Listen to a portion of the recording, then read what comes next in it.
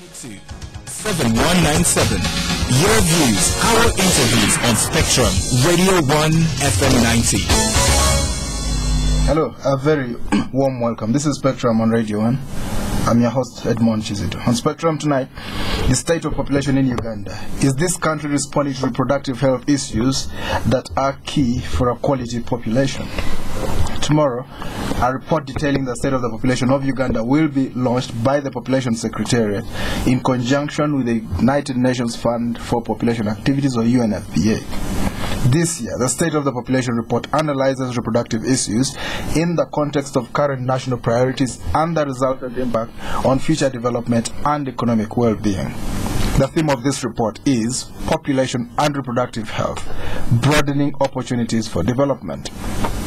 Experts on population issues continue to point out the fact that the population of Uganda is growing rapidly and that this will be dangerous to the nation given the limited resources and facilities.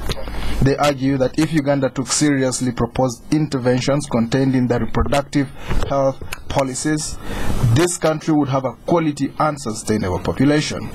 Unfortunately, like many other good policies, reproductive health interventions have continued to be given less attention, leading to unwanted pregnancies, large unplanned families, negative impact on national development, and maternal health challenges, among other things. A number of gaps have been identified in the delivery of families planning services, reproductive health education for the youth, service delivery in health centers, to mention but a few. Now, as we prepare for the launch of this report, we reflect on Spectrum on a number of issues so far in order to be able to understand if we are doing enough as a country through reproductive health to deal with the issues emerging about our population. Our guest tonight, Mr. Mbuga, National Program Officer, Information and Communications Department at POPESEC. That's the Population Secretary. You're most welcome, Mr. Mbuga. Thank you. We're also joined by Ms. Margaret Demeter Namuyombo, Medical Coordinator at Reproductive Health Uganda. You're most welcome, Margaret. Thank you. Let's talk about the state of population in Uganda. Isaiah, tomorrow you're launching this report on the state of the population in Uganda. Can you tell us what it says and what the state of our population is right now? Thank you, Edmond. Nothing much has changed from last year. We still experience very high maternal deaths. We still experience very high infant mortality. We still experience very high teenage pregnancies, and the population is equally very poor. In fact, the inflation has pushed, because originally we are looking at people who could afford 2,000 shillings a day, but right now 2,000 shillings a day to $1, I mean, it buys very little. Yeah, it buys very little. So the number of people who have been forced into the poor, the absolute, the poorest of the poor, has actually gone up with the inflation, and these are serious issues that must be addressed. And you know, when inflation comes, then people's choices have to change from what they want to what they actually need. So even if reproductive health products remained at the same price, because food costs have gone up, it becomes more difficult to afford. And so we are going to see within a year's time a number of children that have been born because mothers cannot afford contraceptives and they have had husbands to take care of. So, and the husbands cannot afford the reproductive health materials, or if they could afford the materials, the woman must walk 5 miles to go and access, because transport costs have gone up. So when we begin to look at all these issues, we will begin to see how the already marginalized are now doubly marginalized. And what is the government mind right now? Do they see these problems as you see them as an expert, or do they think, it's business as usual? I don't know what to make of this, because we think government can do much, but because of the other factors, we do not see it translating into the action that is desired by us, because the some people still call us alarmists. Yet the things we are talking about we are not alarming. The things we've been talking about, I was here the last time you invited me. We talked about Chaco. I told you Chaco was going to get to 80,000 shillings. Today it is. Which it did. It is. Yes. And some people just think because of my other calling that I prophesy stuff, but it's not it. You just need to sit down and analyze, because when we were here, Chaco was about 40,000. That's true. Then I told you it's going to double. And it did. And now it has doubled. It's 80,000. And the reason why it is doubling, because forests have been cut down. We have, again, the poor who are marginalizing the environment, so they can survive. Then you have the middle class that is marginalizing the poor so they can also survive. If you have a maid who has 3 kids and you pay this maid 30,000 shillings, I don't see why this parliament cannot pass the minimum wage. Because the minimum wage is going to solve these problems in a great deal. Would it contribute to unemployment? No, it will not. It will enhance, because right now we have people who are in disguised employment. Yes. The people who are working. Now just imagine you have a maid. Disguised unemployment. Yeah. The maid works from 6 a.m. up even to 10 p.m. Right. But you pay them 30,000 and you tell them, you stay in my house, you eat my food and what. Now, even if this maid has a husband and you tell her to buy a cycle of pills, I mean, and then they have children to take care of, school fees to pay on the 30,000. But if the minimum wage is set, it is going to raise the capacity of women who are mostly underpaid. It's going to increase, because when you consider people in Uganda who have skills, I was saying the other day that in P1 we get 1 million enrollment, kids enrolling. Yes. But at university you get a total output, people graduating from university with a degree, diploma, certificate, 39,000. Right, roughly 40,000. Yeah, where does the 960 go? Out of the 1 million, only close to 500,000 sit P7. Right. Yeah, where does the 400,000 go? And tell me that a person who has dropped out at P7 level or before P7 has the capacity to earn. We've also discovered through the UDHS that there is no difference between a person who is at P7 level and a person who didn't go to school at all in terms of understanding. Understanding what? Understanding them, life issues. Life issues. Because they asked women who hadn't been to primary school and those who had dropped out at P7. They asked them, what is your safe period?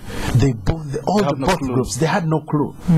So you can't tell me a person who can't read or write. You tell them, even if they have to use moonbeams, how do they count?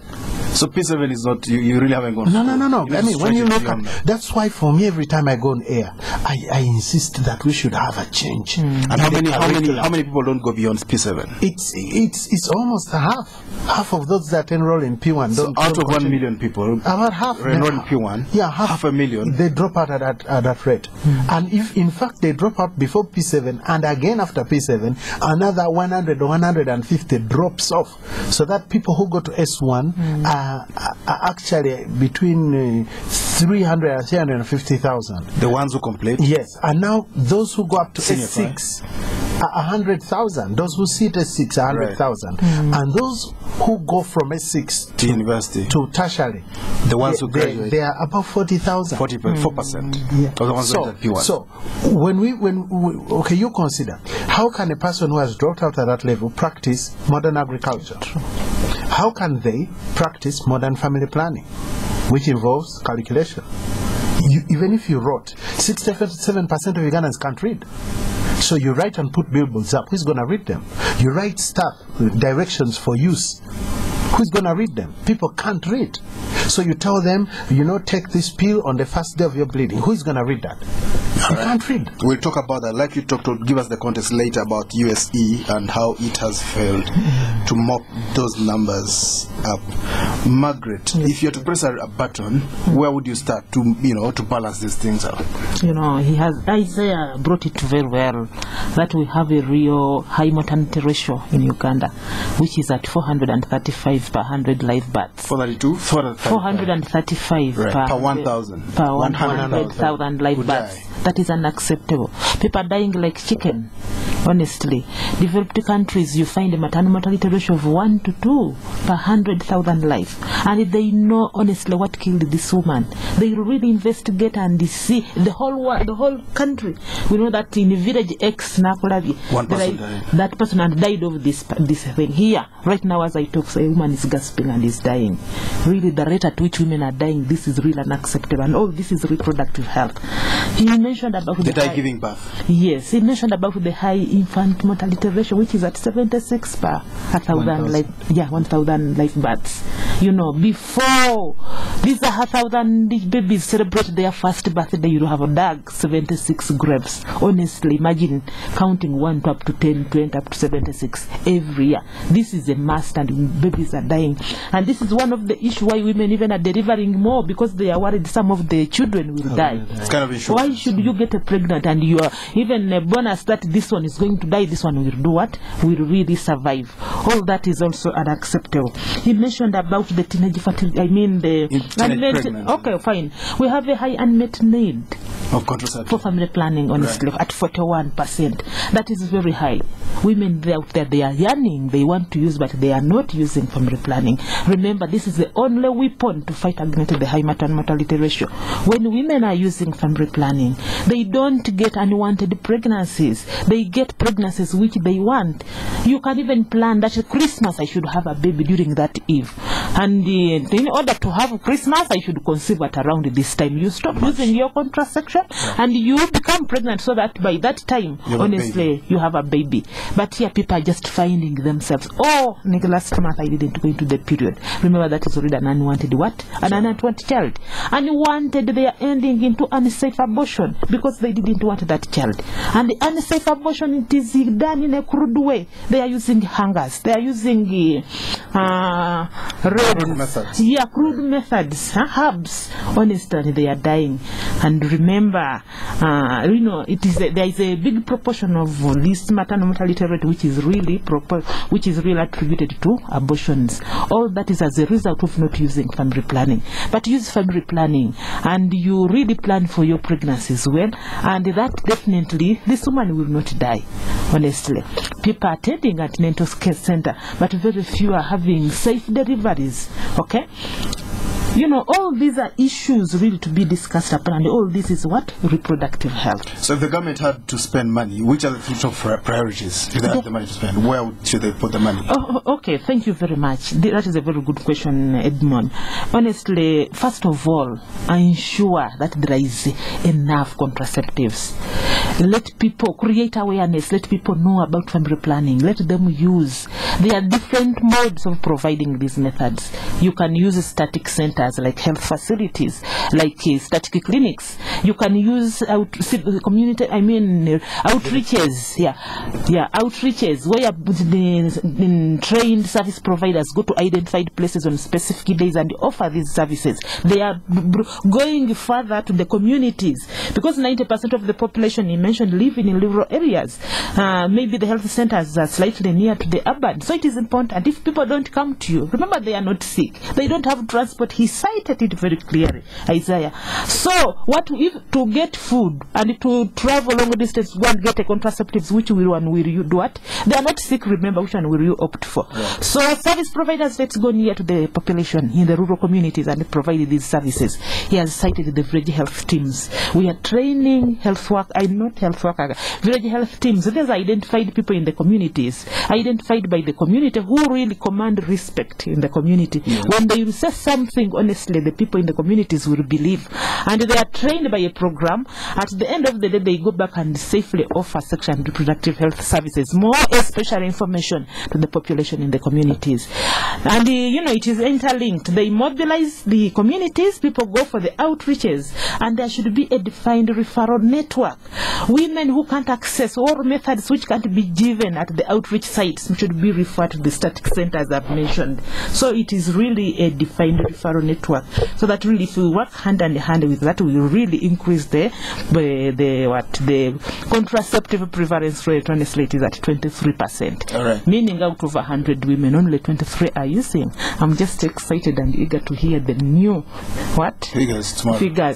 I know, not tomorrow, but they're about to announce the new the new Uganda Demographic and Health Survey of the recent. What we are, the figures I'm trying to mention is the one of 2006. Right. Yeah. So government needs to spend more on family planning and the quality of health. Exactly. Training service providers. Training is very important. There is high level of rumors and misconceptions. People are not using family planning because they are fearing side effects. These side effects don't kill.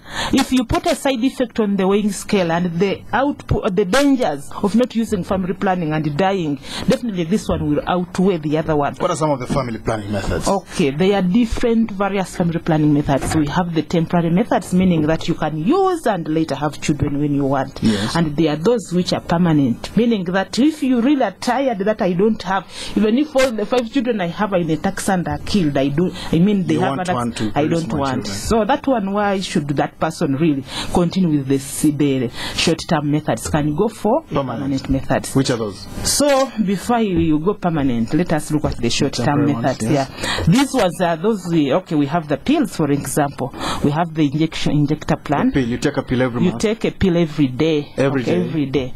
Yeah, until you want to have a child and you stop. Then there is injection, and the injections, they are those for 1 month, for 2 months, and for 3 months. The commonly used is the one for 3 months. Then we have the implants. Implants are also free. The third one has been phased out in the country. The one for the 6 rods. Right. They are inserted under the inner upper arm, and it works for a period of 5 years or 3 years. They put something in your arm. Yes, it is just a capsule. It is a rod like a matchstick. Right. Yeah, one works for a period of 3 years. It is called implanon. And after that, they pluck it out of it. After the 3 years, they remove and put another one. That is if you still don't want to have a baby. But if you want any time, even before, even 3 years, it can be removed. Definitely. And that one, fertility returns immediately.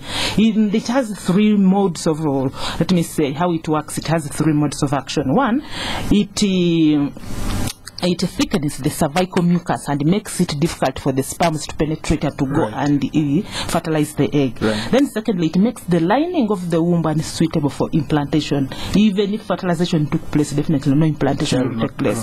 Then thirdly, it may prevent ovulation. Ovulation is the release of the egg from every month. So they go to sleep, it doesn't kill it. Right. That is where people so get the woman will wrong. not have a menstrual cycle during occasionally they continue having, but the minority group, it may disrupt the menstrual changes. Right. Some may decrease, some for certain months may not go into periods, and some may slightly bleed on and off. But all those are rectified when they go back to the health facilities. Right. Then other methods. And how expensive is that? Before you continue. Right now, the ministry really is fighting hard, and really, in the last technical working group meeting I attended, the Director General emphasized that the methods be as much as free possible. How much you pay for it now? Right now, in the where you find a rainbow for a yellow flower, it is free. It is given free. It's free of charge. It is free of charge. They give you an injection in the arm. It's not painful. It has no side effects. It is not painful. It is that by the time we started this program, I would have inserted even over 10 people. Really? Honestly, when you find experts, they really do it very well and fast. Right. And it has been comfortable, and I'm seeing women shifting even from other method coming to that method. Is it a new method? I wouldn't say it is new because it has started several years ago, but others it is being put on board. People are getting to know it of the recent. Not that it is working miracles. Right. Otherwise, it has been on board for a long time. And in other countries, we started with no plant, which is 6 rods.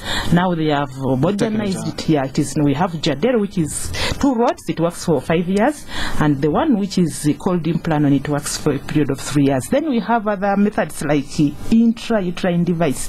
This is a device which is placed inside IUD. the womb, IUD, and it works for a period of 12 years. 12 years. It doesn't go in the bloodstream. It just sits in the uterus. It's not even painful. It is not even painful. You don't feel it. I've inserted several women, and they say, sorry. Have you done? That is the local language. Are you finished? Then it clears a lot of rumors and misconception which they had. These ones go back and motivate others, and they come harmful the use. If people really should appreciate how this method works and how it is, we would really register many of them for this method. It is very. Which one is most at demand? The 12-year one is probably at the extreme. Then you have the monthly ones also. No, the intrauterine device is standard. It is the one in use in the country is Cooperative 380A. Yes. It works for a period of 12 years and it is, it is effective. You can pluck it out when you want to. Remove it. It is not easy that yourself you pluck it. You have to go back to the health center. And she removes it. They get it out. When you want to rest, you rest. Yeah, other methods include the natural methods, mono beads, then the barrier methods, which include the condoms. And remember, we have both female condoms and male condoms. The other methods, spermicides, jellies, creams, tablets. How do spermicides work? The spermicides are inserted inside the birth canal, and they prevent the sperms. They kill them. I don't want to use that kill. They neutralize. They neutralize.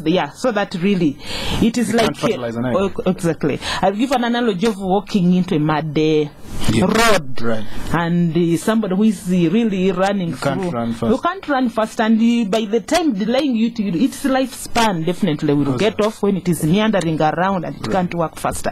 That is the miracle against the spermicides. This is Spectrum on Radio 1 tonight. The state of population in Uganda. Is this country responding to reproductive health issues that are key for a quality population? We're going for a break. We'll be back. John, Mike and I, we go back a bit. We knew John at the beginning, working for someone else. But he was different. He had vision, saw opportunities. He started working towards his goal, opened his own garage, and worked, learning the hard way. His reputation spread. Trust, consistency, quality. Soon people were coming to him from all parts. He made himself and his whole street prosper, and also helped friends, seeing potential in people and helping them on. But John never shouts about all his success. He's just who he is. Special. So here's to men like John, who make a difference, who enjoy Nile Special, the rich, satisfying taste from the source. Nile Special. You've earned it. Not for sale to persons under 18. Maria! Hey, Mom, what are you doing here? I forgot to spread on the other slice, Maria. Take this. Hey, Mrs. Makumbi, what are you doing here? Blue Band helps my child grow. That's why I spread on every slice. Every slice spread with Blue Band is an opportunity for your child to grow. So mums, spread on every slice. Daily Blue Band, daily growth. Is your internet provider turning your world upside down? Broadband Company offers fast and reliable internet solutions. And for the first 100 subscribers this month, we offer zero connection fees. Save up to 400,000. For more information on these offers, call toll-free 0800 222 111. Broadband Company, more than you expect. Spectrum on Radio 1 FM 90 is brought to you by Stanbic Bank. Welcome back on Spectrum tonight. The state of population in Uganda. Is the country responding to reproductive health issues that are key for a quality population? Our guests tonight, Mr. Isaiah Mbuga, National Program Officer, Information and Communications Department at POPESEC, that's the Population Secretariat, and Miss Margaret Demeter Namuyombo, Medical Coordinator at Reproductive Health Uganda. You'll be able to call into this discussion and contribute or even ask questions. I'll read out the numbers when that time comes. Isaiah, what can we do to manage this situation? Okay, we can do several things. First of all, we need to understand what quality is. When we talk about a quality population, these are people who are educated, who are healthy, who are well fed. A quarter of all women in Uganda are stunted. A quarter of the women are stunted? Yeah, they're stunted. And this will result in them requiring a cesarean section when they get to give birth. And shorter women, if you are shorter than 150 centimeters, by general standards, you require an operation to remove the baby. Give the child birth, yes. Otherwise, and then these are the very people. First of all, you become stunted because you feed badly. Nutrition is poor. Yes. Nutrition is poor because You are poor. Right. You don't have money to buy stuff that will make you grow. Right. Into a healthy person. Yes. Now, a person who can't afford food will, by all means, not afford education. Yes. Do you see how I'm connecting? Yes. So there's a correlation between poor nutrition and low education. We've also discovered that if you are coming from a poor household, you stand as